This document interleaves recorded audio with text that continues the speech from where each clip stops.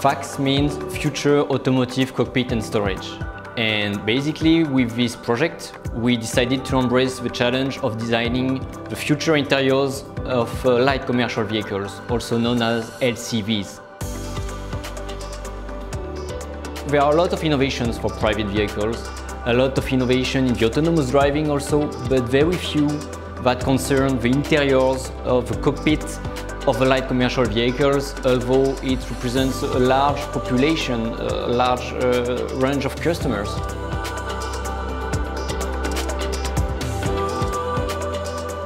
So for this project, we discussed with Stellantis at the beginning to set up a team, different partners, and after making the briefing, we say, okay, let's work on it, and we started.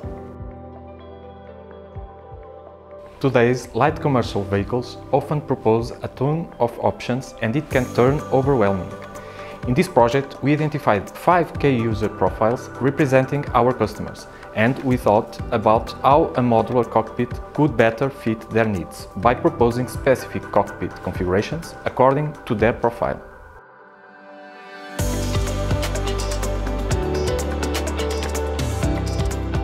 For example, the people buying a van as a shuttle have quite different expectations of the vehicle from those using it to do camping.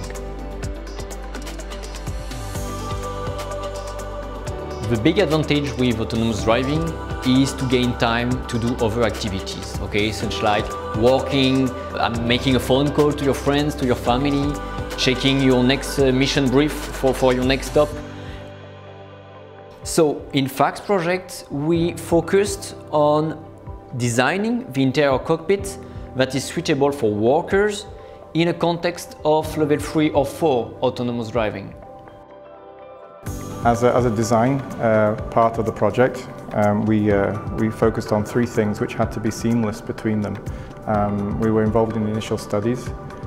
From this we generated concepts in form of sketches done in a team between CEiiA and ISAC, using teachers, students and professionals. And then from this it moved into the design part, which was more of a visualization and the realization of certain aspects of the interior. The nice part of it was the initial studies, where we actually had to go and speak to the drivers, see actually how they use the space, spend a day with them, see about their drinks, the food, the activities, the products they put into the space. So this information was all gathered up, and we tried to find modes in the work so that we can focus on different aspects of the interior to make solutions. With commercial vehicles, you really have potential of economical gain because it's time is money, and during the day of your work in the vehicle, being able to do other activities will allow you to be more efficient economically for your company. So there is a huge potential in investing in the design of cockpits of LCVs. Style and mechanical engineering have been working very closely and in a very iterative way of developing these dreams that are being carried out until the prototype, but with all the maturity associated with all the technical features. We had drawings from Simoldes about the van, so we had the general dimensions, and then we had to convert our sketches, which are rather sort of rough, into these spaces. The mock-ups and the models that we made in our workshops downstairs were towards the end of our intervention. They were scale mock-ups, so we could actually interact with them in a sense of reality. That we could see the ergonomics and the distances and the surfaces and things on the objects themselves. I asked the team to get a very constrained approach with safety and technical requirements that are very constraining, because I did not want us to reach to a concept car. The idea is really to get a cockpit that we can industrialize in a short term. So it means maturity, and also technical accuracy and requirements completely fulfilled. And this is critical for these customers, especially because they have specific expectations of the cockpit of the future. So to this extent, we worked very closely with Stellantis product marketing team from the beginning to get a real accuracy in the design from the initial studies to the final prototyping. And to do this, we used a Peugeot Boxer X250 body in white as reference for all our buildings, all our creations, so that we are working in an environment that is measured and that is with all the technical constraints of a real vehicle.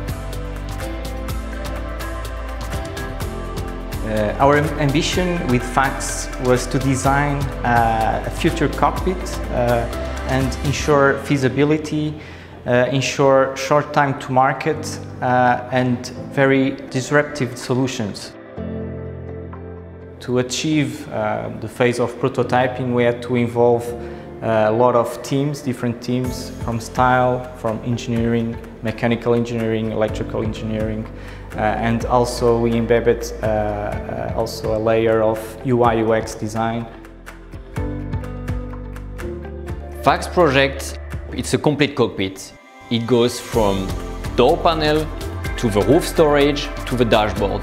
We thought about a complete cockpit because everything is essential in the design of the interior and everything is complementary for the fulfillment of the expectations of the customers. The briefing at the beginning was quite clear about the problems in current vehicles. This was given to us as a design team, and we actually focused on those problems. Of course, we had some freedom because our intervention inside the cockpit had focus areas about the dashboard, the door, the roof, and other elements that we could actually store things inside the space. But the actual inspiration came from the user, and we actually implemented that to create solutions for potential and new users.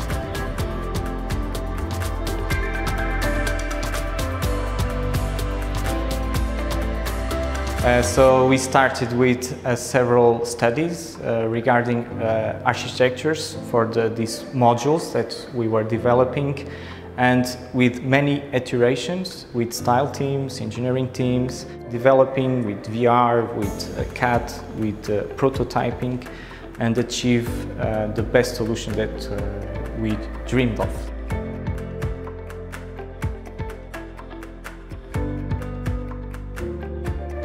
We sought to transform accessories into solutions for OEM production line.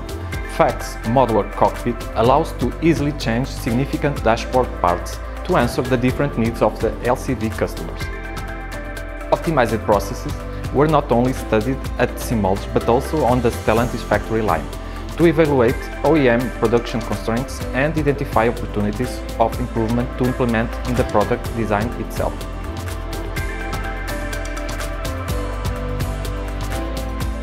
We used a lot of VR models in this development because it gave us a lot of answers before physical prototypes, and we could iterate in digital world all the solutions that we were developing. Competitiveness was also a strong motive in our project, which is not the case in all innovation projects. And as key automotive supplier, it is our job to design products that are compatible with the reality of the market and the expectation of the OEM customers. And in this project, to do this, we did a lot of costing design reviews to be as much cost effective as possible. We killed a lot of things, but at the end we saw that we managed to maintain just the essential of the products, and we just got purified designs.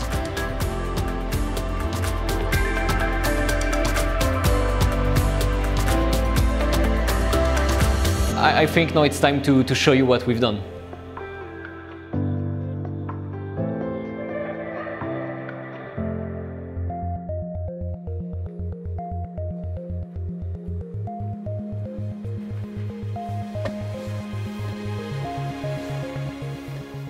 So welcome to the interior of FACS cockpit. First of all, we have completely redesigned the dashboard.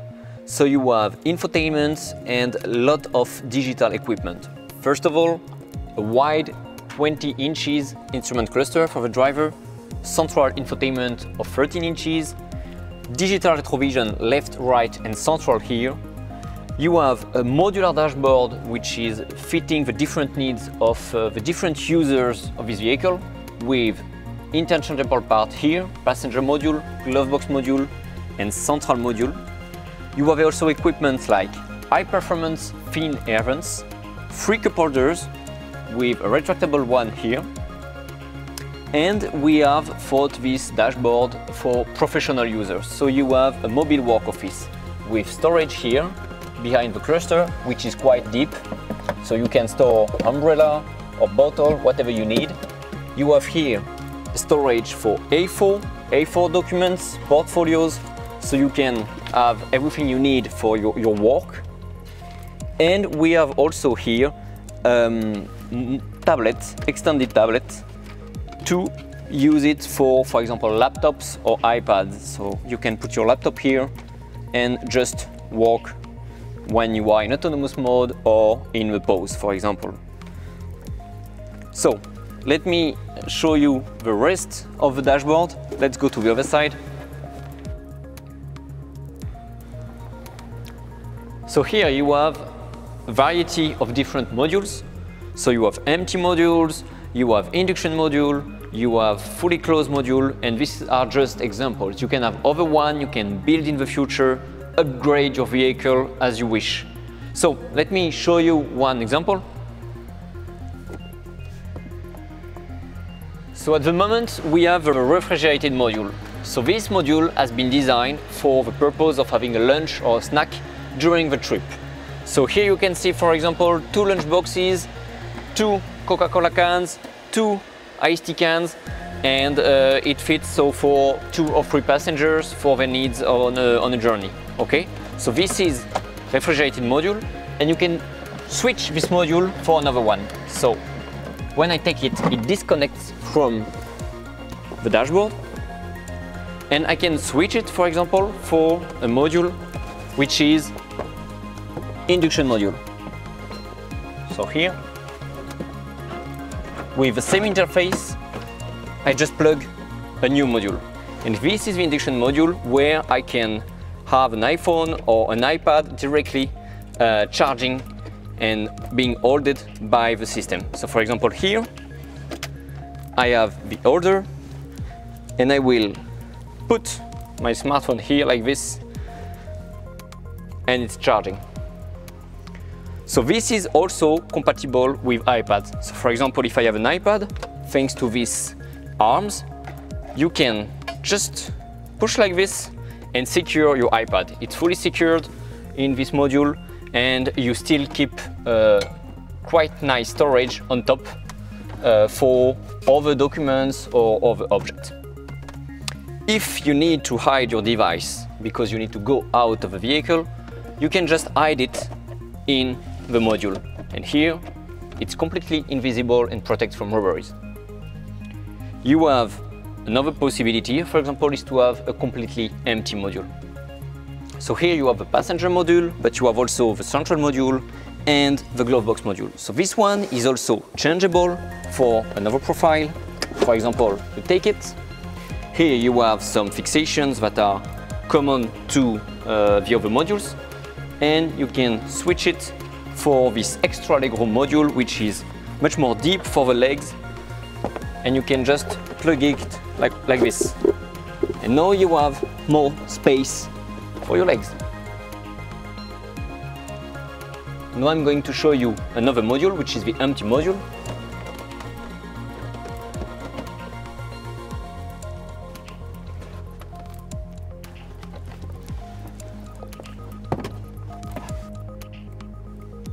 So here you have all the fixations that are common to this dashboard. So this is why you can change module as you wish.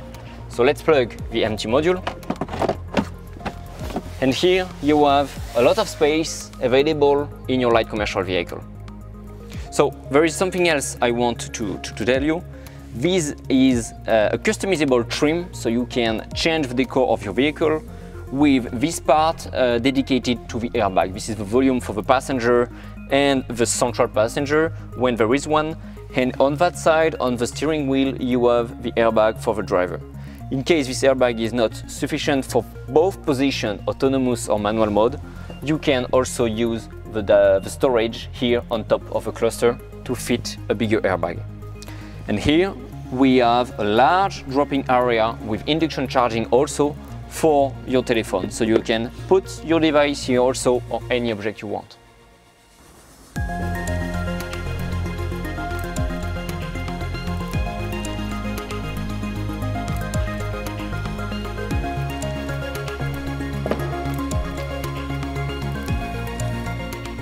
The user has different displays, the instrument cluster and this vertical central infotainment where he can choose his profile. For example, his name is Matthew and he has a welcome interface just for him, so he can access his Spotify playlist or also just check the state of his vehicle.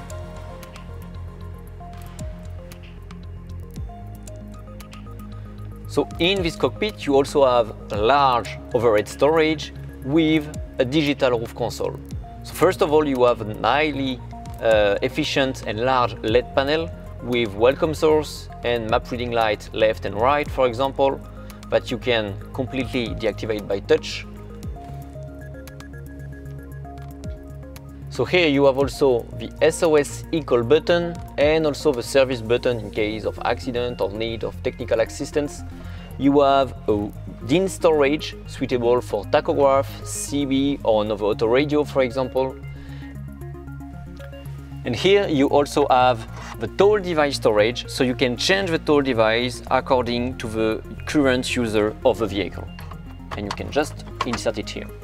Here you have the digital retrovision, central retrovision, which is also very interesting to prevent from robberies because you have a full black panel between the cockpit and the cargo area.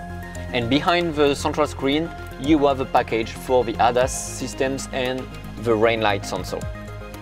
This overhead storage is special in the sense that we design a retractable storage shelf to prevent user from shocking his head and gain some headroom. So basically, here this is the nominal position of this overhead storage, and you can close it to gain some headroom and to prevent from head shock. So this is a very interesting feature. Here you have a sun visor with two holes to check the content of your capucines. For example, here I see that I have a jacket here, and if I want to access this jacket, I can just open the storage, but also I can open to another position which is temporary, access my belongings, my objects, and close the shelf to the driving position. This is a secure position. It can be open or closed according to your needs.